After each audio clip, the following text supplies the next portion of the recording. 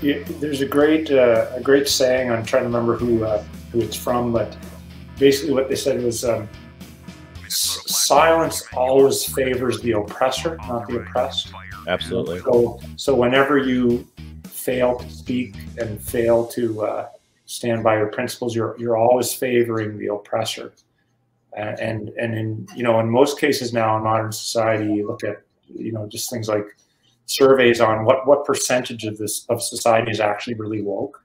It's actually quite low, but the problem is that most people who don't really buy into that are so quiet that they allow the tail to wag the dog. If people would speak out, even if 10% of people who held an opinion would be willing to speak out, it would be enough to. Hey, thanks for stopping by Minnesota Black Robe Regiment. As always, make sure you are subscribed down there. There's a couple of different options for subscription. You can do it right here in the video, the little white icon in the bottom of the screen, or down below near the description, you can hit subscribe. Make sure you're checking out the bell icon so you get notifications because, well, as everybody knows, YouTube likes to shadow ban people and secretly unsubscribe people, and even changes their bell icon notification, those settings for them without them knowing. The last few weeks, I've had so many people go, I sub to your channel and I'm not getting notifications. And I'm like, double check. And they're like, did you kick me off your channel? I said, no, that wasn't me. Coffee, if those of you who've been paying attention don't know, and if you haven't been paying attention, that's not my problem, that's yours. Coffee, got to check it out. It's really good. It's the best stuff you'll ever have. You ever had Black Rifle? You won't drink Black Rifle, especially after they went semi-woke on us. I also got good stuff to go with it. Some really good Patriot friends who are making these for me. I mean, I'm paying them for it, but yeah. And if you're one of those people who doesn't like to drink coffee at night, you can always have an adult beverage. Don't drink the gray thing in there, by the way. And look at the link down below for Sib Shield. George would like to help you protect your phone, or protect you from your phone listening in when you don't want it to listen to you, and protect it from EMPs, which the way the world's going right now, an EMP is a very high likelihood. I don't know if anybody's paying attention to the Russo-Ukrainian situation, but there's all sorts of saber rattling when it comes to nuclear weapons. And of course, our esteemed president has said that he's not afraid to do what he needs to do. Now, I bring up our president because I'm going to introduce you to our guest here in just a second. His name is Chris. He's a doctor, like MD type doctor, not a philosopher. He's got something practical to do with his life. He is a doctor in Canada. Well, he's still a doctor in Canada. We're going to find out how long that'll last here once he starts telling us his story. But as many of you know, our president reached out to his president and told his president that if he were the president, he'd crack down on the Freedom Convoy. And sure enough, Justin Trudeau Castro said, yeah, we're going to shut down these dissident truckers in their dangerous terroristic ways. And then he got his rear end handed to him by their legislature, and they took away his Emergency Powers Act stuff. So Chris is going to come on. He's going to tell us a little bit about himself. He's going to tell us what he does and why he does it. And he's also going to speak for his wife, because she's writer, not a chatter. I have a funny feeling that she's probably almost as entertaining as he is, though. And I just want you to know, when you hear his voice, the similarity is not by plan. See if we can get him in here. Chris, thanks for coming on. I appreciate you being here today. I know that you were under the gun, being, as you've told me now a couple of times, the only doctor for quite a ways, which has worked to your benefit, hasn't it? Yeah, that's right. I've gotten myself into trouble with my loud mouthery.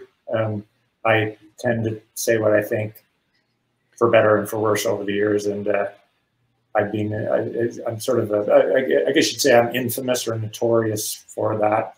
I'm a loved or hated figure. I'm kind of polarizing, like Jordan Peterson in Canada. If you talk to somebody on the left, he's the devil, and if you talk to somebody like me, I think he's wonderful. And I got a bit of that reputation here in Nova Scotia over the last 2 years, so I'm kind of down the same path. I sort of wear that as a badge of honor. You know, you told me before we started recording, you told me about somebody who did a mashup of you and Jordan Peterson morphing into each other. And you're gonna have to make sure you send me that link so I can put it in the video description. Yeah, I think I can find it. Yeah, somebody did. It was Jordan Peterson's face, and then it kind of transformed. And by 4 panels later, it was my face. So it was my proudest moment. Never mind all your medical accomplishments. Oh no, health. Yeah. So you are an MD. You are a practicing physician. What do you have a specialty? Or are you an internist, a generalist, or? No, our system's similar to the U.S. We're a little different. But I did undergrad. I have a background in hard sciences. I was kind of going down the road of doing physics. I did a master's in it was called health and radiation physics, but kind of peri-nuclear physics master's. Realized I was far stupider than everybody else who was in those programs, and I switched into medicine. And so then I did, after 6 years of school, I did 4 years of undergrad med, and then I did 2 years of family med training plus an extra year of emerge. So I'm a family emerge doc, more or less. And you live in a not so densely populated area. Well, so there's where I live and where I work these days. I kind of have a few different jobs. I won't bore the audience with all that, but I live in a place called Sydney, Nova Scotia, with Sydney with a Y, in the middle of the Y on the end. So just like Sydney, Australia. But I always joke we're the original Sydney. We were, I think it was 1787. We were incorporated a year before Sydney, Australia. And you weren't a penal colony. We were not officially, but we were all the British Isles refuse that came over and settled in which is pretty much everything in the colonies. Yeah, pretty much. Yeah, we were this largely the Scottish refuse where I live. So Sydney is about the area is about say 100,000 where I live, but where I work is about 3 hours away, and it's very, very much on the very, very, very eastern tip of North America. It's about as far as you can drive east without driving into the water. If you head into the water, the next stop, if you go due east, to be La Rochelle, France, give or take. And so I'm way, way, way out here on the eastern tip of North America, and a little tiny place. So where I work, I cover a week at a time in this little place that has about 2,000 people spread over a fairly big rural area. And so I work in a little tiny hospital. I'm on call. My phone could go, and theoretically there could be an emergency, but just given the low population, we don't have all that many. So hopefully that won't. Well, and because you're a doctor, then you just hop in your personal helicopter. Yeah, that's right. Actually, what I do is I run across the street. The little hospital's right across the street, and we do have a helicopter pad. I'm actually looking out the window at the helicopter pad where if we have a real emergency, we call Life Flight, and they're here in half an hour and take our patients out. All right. Are you doing this from your office in the hospital? We have. So I work 9 to 5, more or less, Monday to Friday. I'm in this family practice, which is private. That's a story in itself. Canada is very, very, very socialist medical system. Hospitals are all publicly run and funded, yep. and then there's a kind of a private-ish side. So this is a private-ish clinic, and I work here, but the hospital's just across the street, and that's where I work. Like when I see emergency patients, I have inpatients. There's a nursing home I look after, so it's all part of my job when I'm here. Let's actually, because I think this is a really important part of your story and your wife's story. What's your wife's name again for everybody? Julie, and she's Kerwin. I'm Milburn. She's Kerwin, yeah. So different last name. She's a writer. She just published a book. She did. If anybody wants to look up her book, it's called. Oh my God, she's gonna kill me if I forget. But it's the appendage formerly known as my left arm. And she's been a psychiatrist for, well, pushing about 20 years, I guess. And so if you read the book, there's a reason for that name. It's a very strange name. She's got a quirky sense of humor. The stories are mostly have a connection to psychiatry. And yeah, it's a good book. I think it's a good read, but I'm biased, of course. Yeah, well, yeah, I don't know why. Because you need to be. if you know what's good for you. So, Yeah. so let's talk a little bit, because there again, I think it's important to both your story and to Julie, yes, to your guys' story, because of where you find yourselves right now. A lot of it has to do with the single payer health system, the socialist Marxist form of healthcare in Canada, because the American mindset is, even from people who would consider themselves more traditionalist, more conservative, man, it'd be so much easier if we had a Canadian healthcare system. It'd be so much easier if we had an English form of healthcare. And I'm like, try talking to the Canadians, because they will tell you there are a lot of times and a lot of ways where they wish they had the medical freedom to do what Americans can do, which is pretty much drive wherever they want and get healthcare. Yeah. What's the Canadian system set up like, and why would it be important for people to understand, like, you're the doctor for a particular town? Because that mindset went away a long time ago in the United States, when, you know, you had the village doctor, and it wasn't because the government said so. That was just the only guy who was crazy enough to ride his horse and his buggy that far west. Yeah, but man, Canadian versus American healthcare system, huge. How do I kind of do a brief intro to that, because it's such a big issue. So Canada and the U.S. basically had the same type of healthcare system probably up until the 1960s, right? You paid the doc. The doc would charge for services. If you went in, you had to pay for it. And you know, people who were destitute or whatever, a lot of docs did part of their work. They did charity work, or in small places, they, you know, if somebody couldn't afford it, they'd take a dozen eggs or whatever, you know. But it's a barter system, right? It was a free market system, right? A doc didn't have to see somebody who couldn't pay, but in general they did. And there were a lot of charities, church charities, and whatnot, who would pay for people who were down on their luck. The government started to cover some healthcare costs for poor people at some point in history in both countries. You know, you guys had Medicaid, Medicare, but we went full kind of socialist system in the late 60s, early 70s. Healthcare is weird in Canada. It's provincial. It's one of the few things that in our constitution, it's that each province is given the powers to regulate their own health care. So it wasn't like a monolithic thing where it happened in Canada all at once, but once one province went, then another. And basically what it did was the government funds healthcare for everyone. So when you are born, you get a healthcare card that covers all your healthcare expenses, and you have that until you die. It has a number on it. And there are real advantages to that, I will say. I don't have to worry when I see somebody in my office. I don't have to worry, are they going to pay me? Who's going to pay me? Which insurance system? Which form do I have to fill out? All that. What I do is I have an office up in Sydney where I do work when I'm not here in this little village of Canso. And I actually do my own billing. All I need is their healthcare number, their date of birth, their name, what I saw them for. I fill in a spreadsheet. I email that off every couple of weeks, and I get paid. So it's really advantageous in that. So the big advantage our healthcare system has over yours is that something like, I think I've read that somewhere from 20–30% of your system is about collecting insurance data and secretaries and systems to collect all that, because it's very complicated.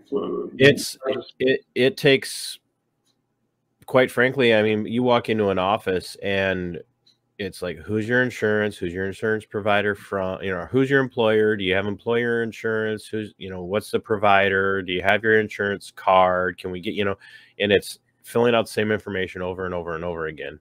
And so, yeah, it's mind-numbingly boring when it comes to going in for an appointment. But, you know, the experience, we recently had a loved one here in my family, extended family, that we had to take to the emergency room. They took him in an ambulance, and I followed up, and this loved one is literally in pain, can barely move. And one of the first people that she talks to is is the insurance person who has to come into the room while they're trying to administer medications and figure out what's wrong with her, hounding her about insurance. And I'm like, and I finally was like, isn't now the right time for this? Can like, she's in the emergency department in a triage room. You think you might be able to talk to her once things have settled down. So I think that's one of the reasons why people seem so, I think, foolishly enamored with the system in Canada, because they feel like they could just walk into wherever they want at any given time and just get healthcare and not have to answer any questions, and it's just all taken care of. Yeah. But it's easy on a business, from the business end, for someone like you, but it's not as cut and dried and as simple as Americans would like to think it is. No. So there's this, that's the upside, right? And there's always trade-offs in life. I like, Thomas Sowell said there's no solutions, only trade-offs. And the trade-off that we make is because of the person who pays, pay the piper, you name the tune, right? You call the tune. And so the government runs our healthcare system too. So that's the problem with our system, is that pretty much everything is government run. And not only that, the Canada Healthcare Act actually forbids a lot of private options. It's expressly forbidden. It's not just not built into the system, but it's actually forbidden. So you can, if people are interested in reading about it, there's lots of places that can, but there's actually been doctors who've tried to set up privately run clinics in Canada that would be very popular and people would want to go to, but they've in many cases been shut down. So I've read, I don't know if it's true, but I think there's some truth to it, that we have the most socialized system in the world besides North Korea, right? And so what's the confusion, I think, that both Canadians and Americans have, and just to bring it to a fine point, is there's a difference between publicly funded healthcare and publicly run healthcare.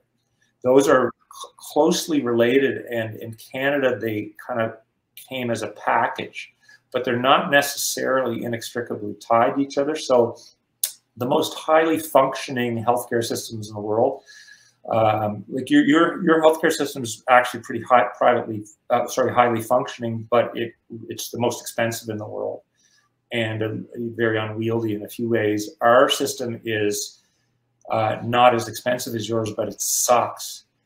And then you have European systems which are publicly funded but privately run. So yes, the government will pay for your healthcare, but as physicians, in Switzerland or something, you have huge latitude in where you work and how you provide those services, and how you set up and hire and fire your support staff, et cetera, et cetera, et cetera.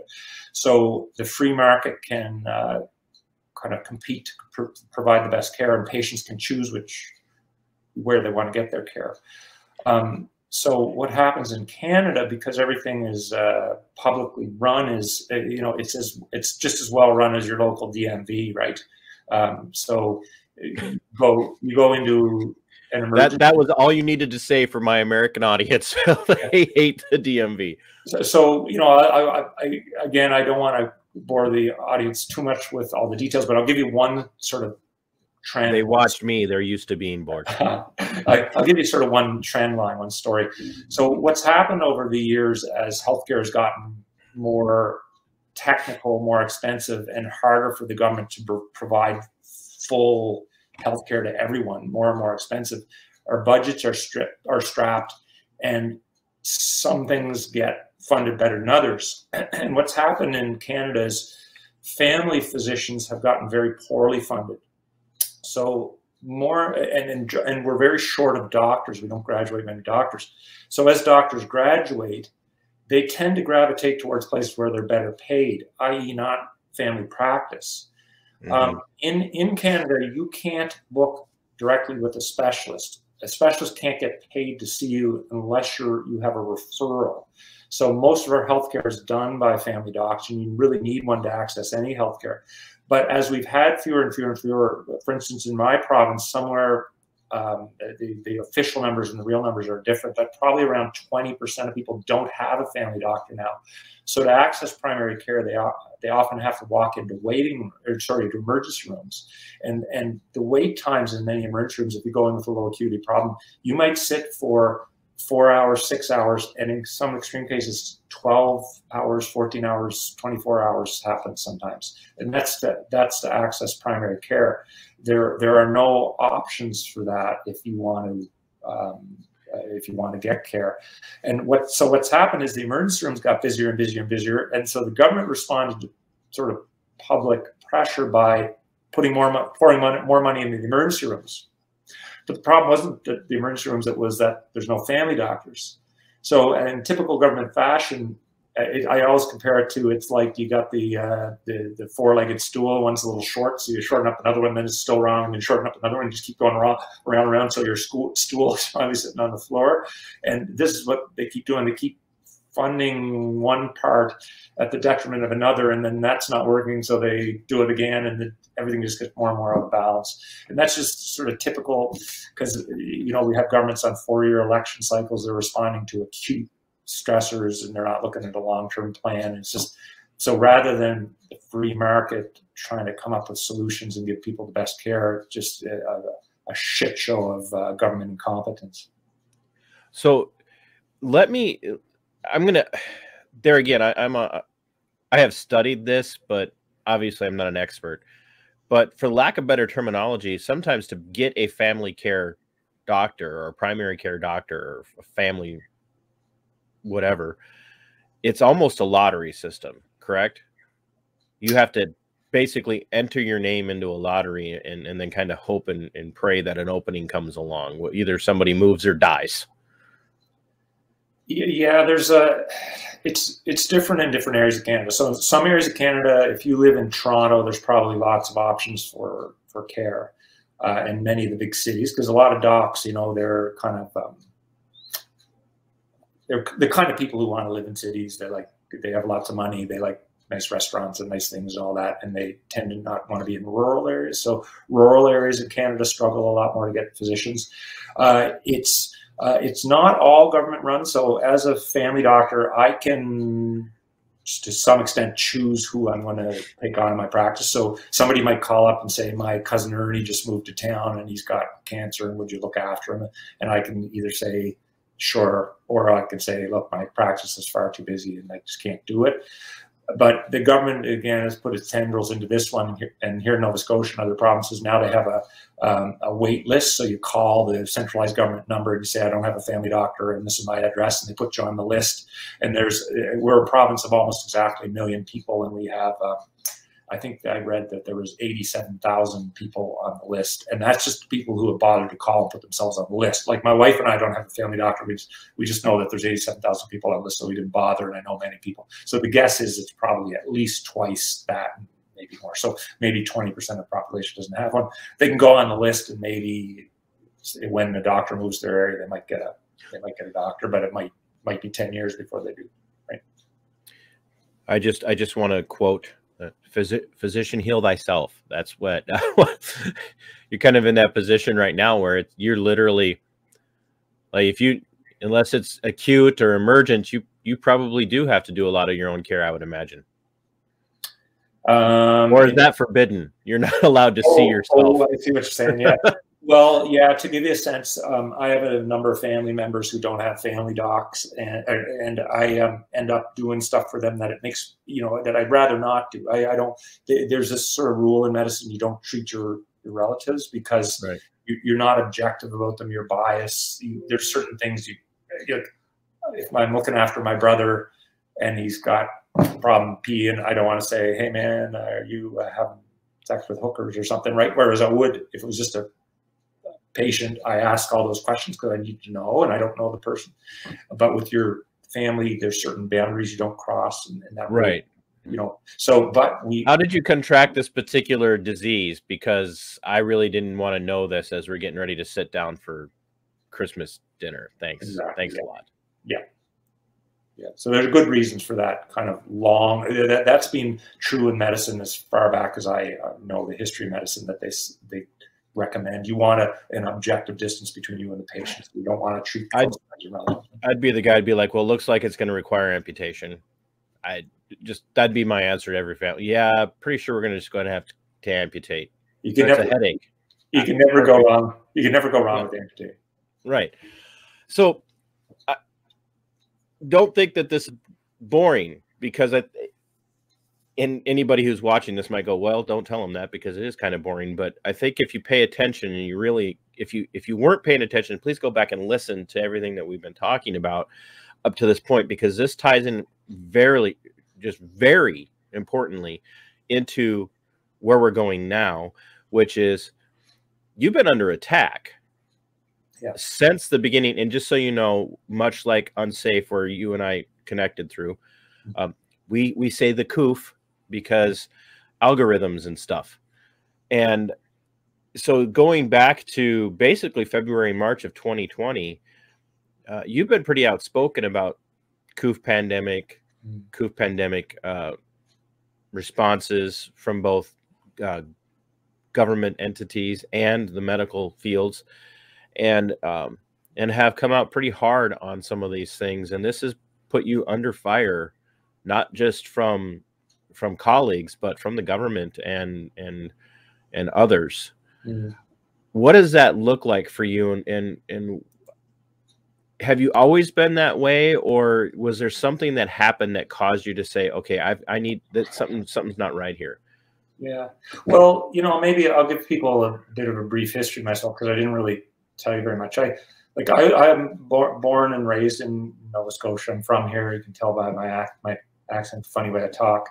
I would say I was actually, believe it or not, my grandparents were avowed communists. They were part of the communist movement when it was tied into workers' rights back. My grandfather was a coal miner, and a lot of coal mining. And so I kind of come from that background. My parents were actually left-leaning when I was young. They kind of changed through the years as the left went nuts, but I came from a left-leaning family. But I always had a bit of a libertarian streak in me. Like, the first thing political I ever did was in med school. There was one of our professors had showed he was doing a lecture on urology, and he showed, just to lighten it up, this shows you how old I am. Remember the overhead projectors? Yeah, to spice it up a bit, he had I think it was like a Herman cartoon on an overhead projector. It was a guy who had to go for his prostate exam, and the guy was saying, oh, I gotta get my prostate exam, I'd rather pay alimony. I'd rather go make my alimony payments or something. That was the joke, and he put it up.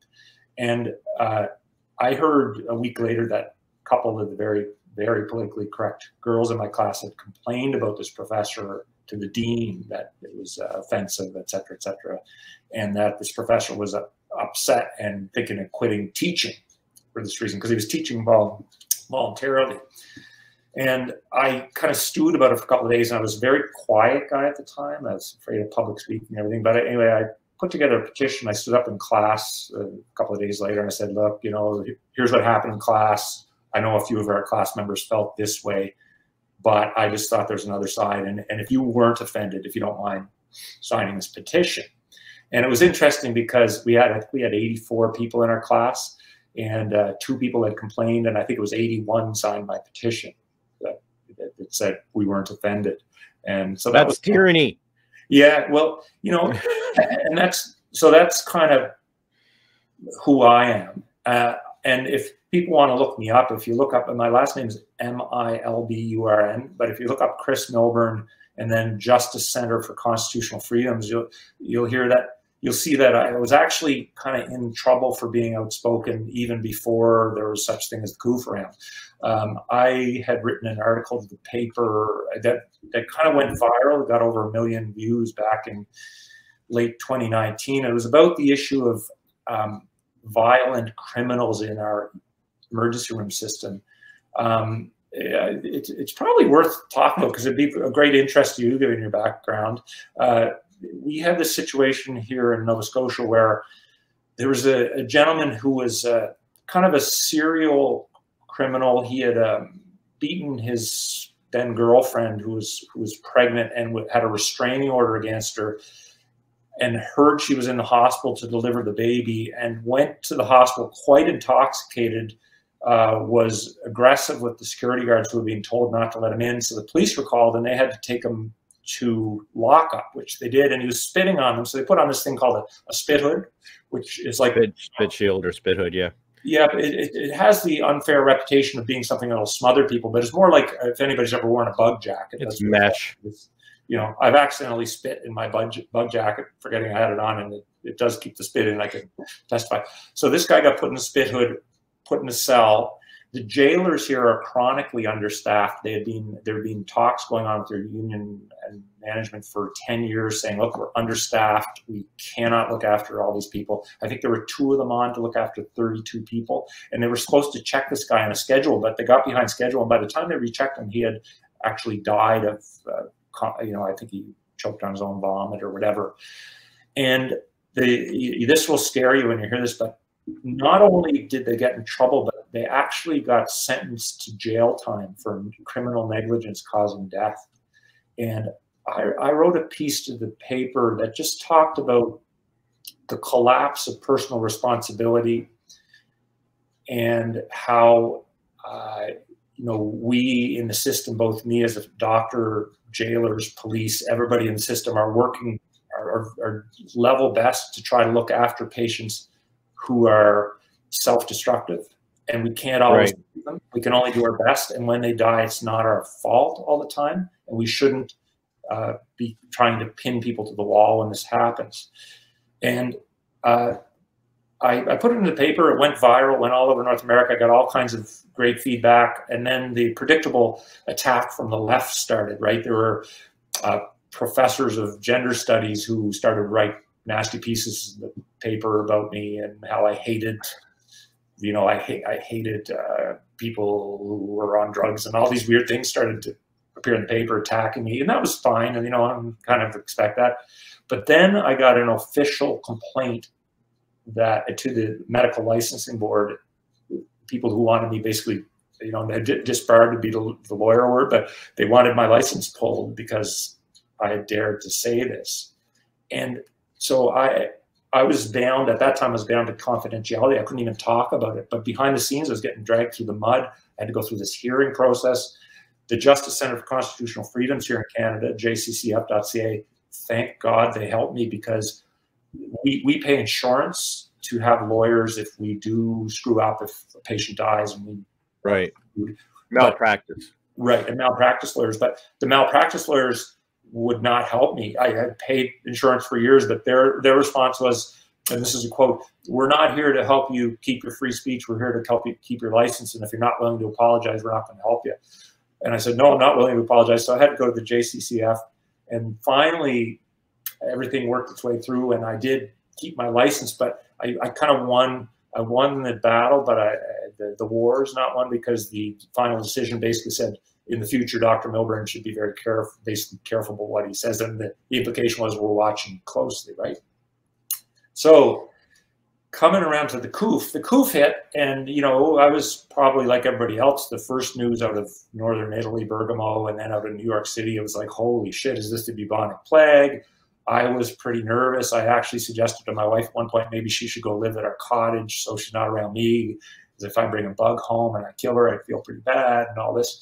But then, you know, the one thing I'll say, I have a background in hard sciences, so pretty quickly I went from terrified to not quite so terrified to, okay, wait a minute, this is mostly killing old people. Okay, wait a minute, the average age of death is 82. Okay, wait a minute, it's not healthy people who are dying of this.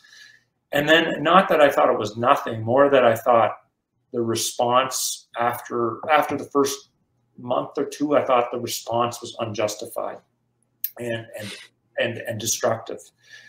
And that became my opinion. I had some, you know, some minor flack for posting on social media and expressing my opinion. Some of the doctors who were more on the hysterical side got a little angry with me. And that, again, that's all fine. That's normal. That's what we should do. We should disagree and argue. And then in June of 2021, so this is a full year and some into the pandemic, I was a fairly regular guest on a kind of an opinion talk show on our local radio. And they asked me to come on the show that week, and they usually would give us the topics a day or two in advance, so we kind of think about them. And I said, sure, I'll come on. And then, of course, I was so busy that it was like midnight the night before I was on at 7:30 the next morning. Midnight, I looked at topics, and one of them was, oh, thanks. One of them was the Coof, and what do you think of the Coof response? And I thought, oh, this is going to get me into trouble when I say my opinions. And I kind of thought about it, and I almost declined last minute to go on. And I thought, nah, you know what? I got to speak out. I'm frustrated, and I'm one of these people who believes that if you have a principle at heart and you believe what you say, then just say it, right? And so I went on. I said my piece the next day. The questions were things like, do you agree with vaccine passports? My answer, absolutely not. Do you agree with schools being shut down? My answer, absolutely not. And in the midst of it came up that whole idea that our democracy had basically been given over, and we had de facto given the medical officer of health in our province the keys to drive the car wherever he wanted. And gee, does that sound familiar to my friends here in the United States? Yes, yeah, and it's even worse in Canada. There's even less protections against our personal liberties. So what happened? We are still in Nova Scotia. We have been under an official state of emergency for 2 years now, almost 2 years. And the state of emergency means that our normal rights are suspended. The police have extraordinary powers to do various things. I could tell you lots of stories about what's happened with that. And they've just kept renewing the state of emergency, which has to be renewed every couple of weeks. And the minister responsible just keeps signing it and signing it and signing it. And that means the medical officer of health can micromanage our lives. If you want to go visit your grandma, guess what? You better ask the medical officer of health. You want to go drive across the province and see somebody who's sick, you better ask the medical officer of health. You want to cross a provincial border, better ask the medical officer of health. And then we got into the whole thing about vaccine passports to go to a restaurant, to go to work. We started firing healthcare employees who weren't vaccinated. All of the same problems as the U.S., except with less constitutionally guaranteed protections. So because Canada doesn't have, they have a constitution, but it's not the same thing that the United States has, especially with the Bill of Rights, which of course we're finding out in the United States. That doesn't mean a lot to a lot of elected servants either. But you have the Charter of Rights, which reserves to the federal powers and even state powers the ability to override the Charter of Rights when they feel it's needed or necessary. We are going for the